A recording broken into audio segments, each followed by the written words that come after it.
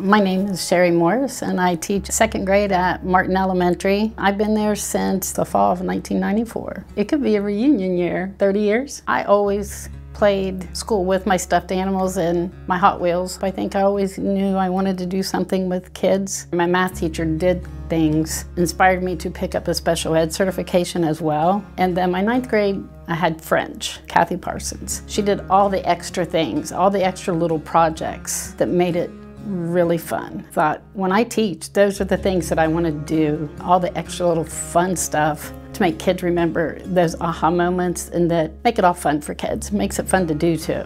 So what I'm teaching at the time is always my favorite. I can't say I've had a favorite grade or a favorite subject that I've taught. And having the same families, being at Martin for so long, I have students of students. I like that. I like knowing the community, knowing the families I'm getting, knowing the kids, the siblings. It just makes it worthwhile being invested in that. Keeps me going every year. I had a student that some days were rough, made a deal with her mom that if school went okay for the entire school year, she could pick a trip. And at the end of the year, I mean, she had a great school year, and she picked a trip. And she said, but I only want to go if Mrs. Morris can come with me. And so she picked a trip. She wanted to go to Columbus Zoo, and they picked me up, and I went to the zoo with them. And I said, all right, we're going to dinner? And she goes, yeah. And I thought, okay, you've got all these great places to eat in Columbus. She picked Subway so she could have a tuna sandwich. That was her favorite. It was great. Those kind of moments, I mean, that one that's up there, but been in at Martin for so long that you're friends with the families, and then coaching as long as I did.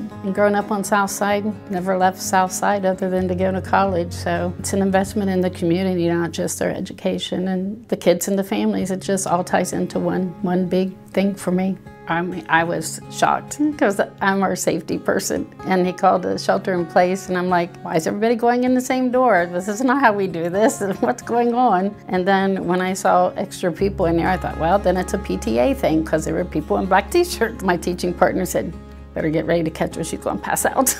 I was shocked. I was so surprised. That kind of recognition. I mean, there's so many worthy people to receive that, and I think it's fabulous that Jane Dils recognizes that in the community, because I think teachers and education doesn't get recognized enough for what they do. You have to work with good people. It's not a job that anyone can do by themselves. It's a community that's educating the kids. I just get to be in front of them on a daily basis. I still have people coming up to me, you were the Golden Apple winner. I remember when you got that. But to get the feedback from former students that day, the messages I got on Facebook, the text messages, and then to have you there too. As a former student, it was a great moment to have my family there. A big surprise because my husband left and went to work like it was a normal day, and then he shows up in dress clothes. It was a really, really neat experience. I mean, that's got to be the highlight of my career.